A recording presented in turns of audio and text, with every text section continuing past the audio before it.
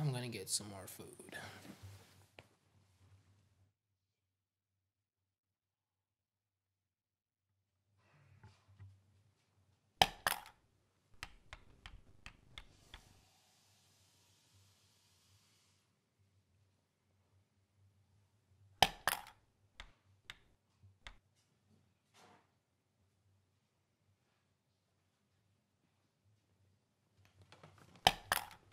Someone move my piece.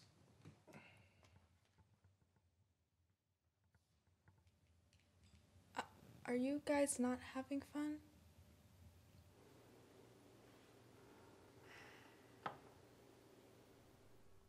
Well, we have other board games, right, Allie? You know where they are. Alright guys, so we have Cranium, Monopoly, Game of Life, and Yahtzee.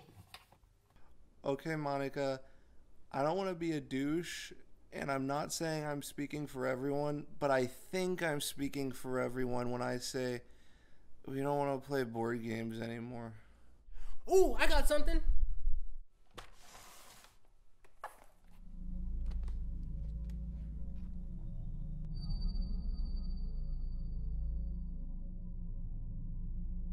So this is Violent Round, or VR.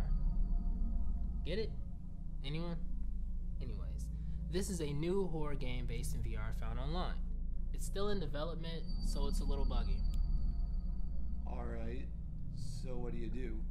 You wake up in an abandoned warehouse. This place has held many murders. Your objective is collect audio tapes and escape while being chased down by the killer himself. Collect all of them, you get out. But if he catches you, you die. So Monica, you go first. Why me? Well, you're the one that wanted us to get together for game night. Come on, Monica, it's just a game. Besides, if you die first, you won't have to play again. Okay, so what do I have to do?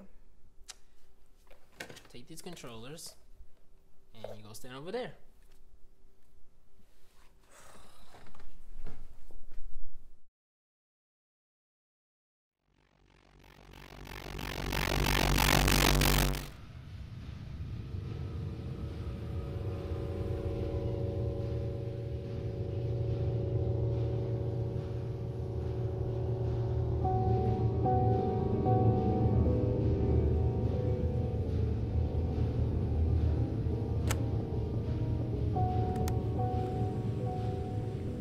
This is Dr. Gerald Croft, psychiatrist.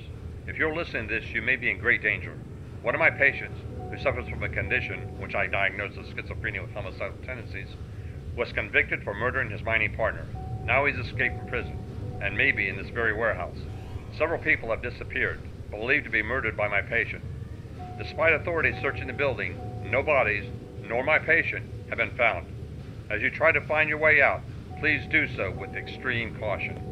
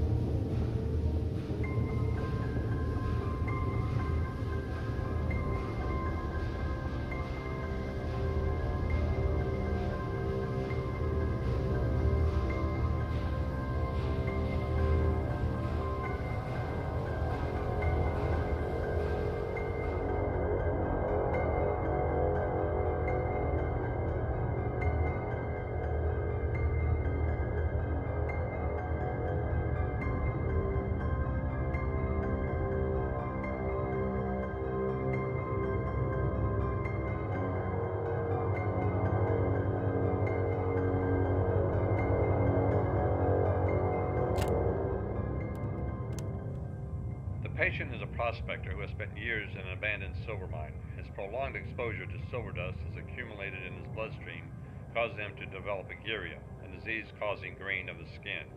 He also has thrombophlebitis, causing the veins to be readily seen. It is my belief that the silver in his bloodstream has left deposits in his brain cells, which may also affect his mental stability. More later.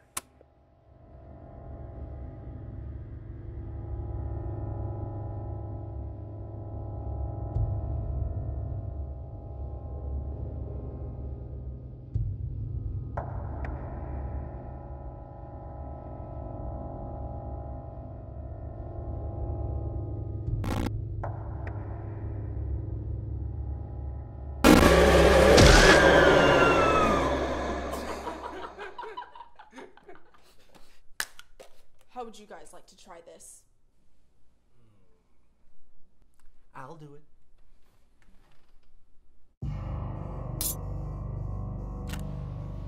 This is Dr. Gerald Croft, psychiatrist. If you're listening to this, you may be in great danger. One of my patients...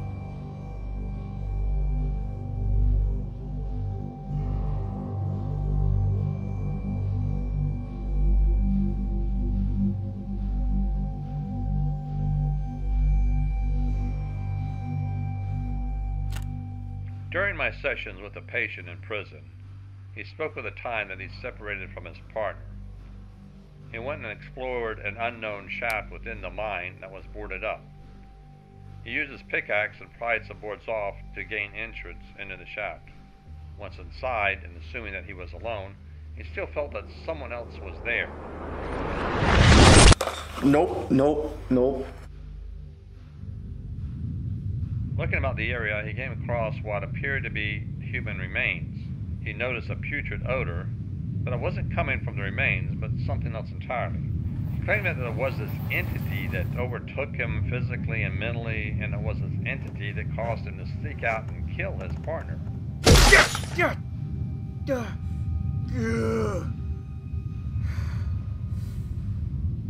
It's my contention that being in a dark, unknown environment and seeing the horror of the human remains, that he went into shock. While in fear and escaping the mine, he killed his partner, believing him to be the entity that he created in his own mind.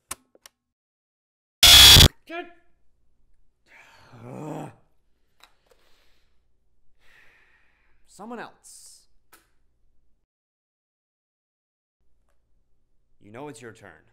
No, come on. Look, we've all played it multiple times, and you haven't played it once. You've seen what we went through. You could breeze right through this. I just want to let you know, good luck. We're all counting on you.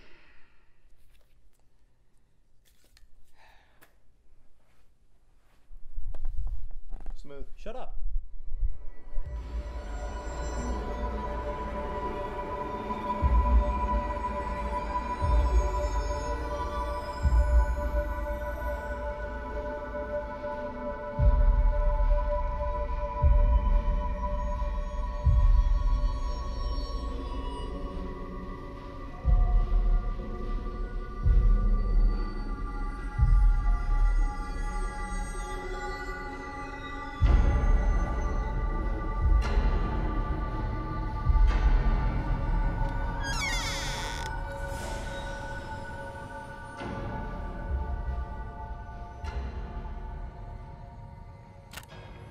During my absence, the warden has informed me that my patient has killed both guards and inmates.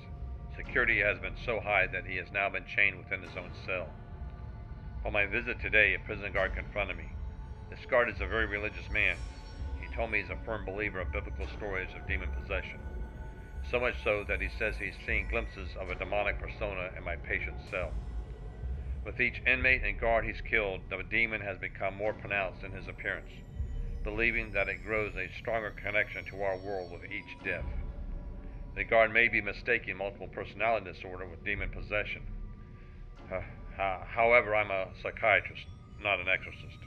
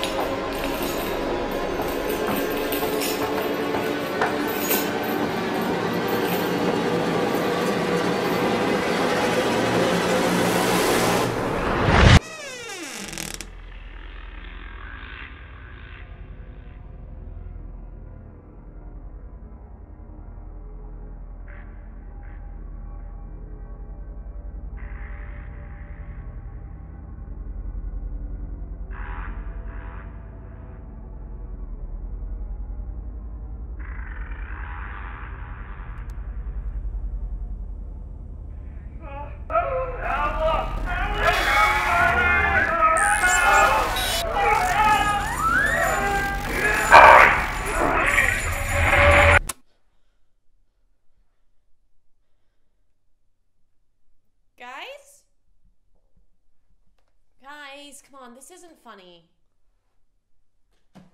Ha ha, so original. Hello? Jake? Jake, I know this is you. If I find you, you are so dead. Hello? Anyone? Monica? Come on, Monica, this isn't cool.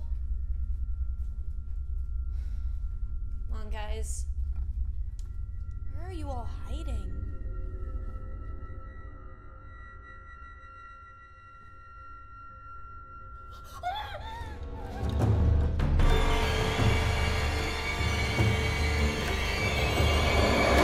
Allie!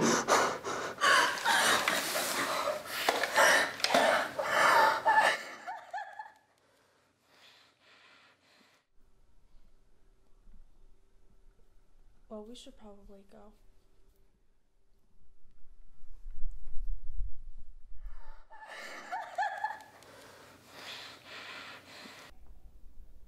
Allie, what the hell happened? You saw what happened? It was on the screen. No, we didn't. Whatever you saw, we didn't see. The computer shut down, the game glitched out. Steven and I tried everything to get the computer back on, and you still kept playing the game. We called your name, and you didn't even hear us. It was like you were in a completely different zone entirely.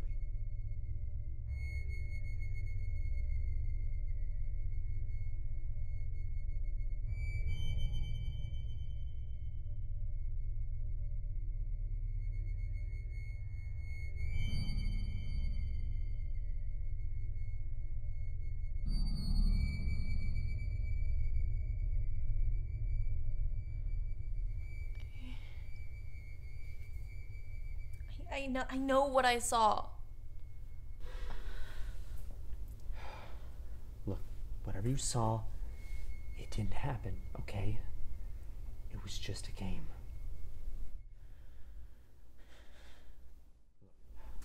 Look, I'm gonna go, okay? Okay. If you need me, if anything happens, call me.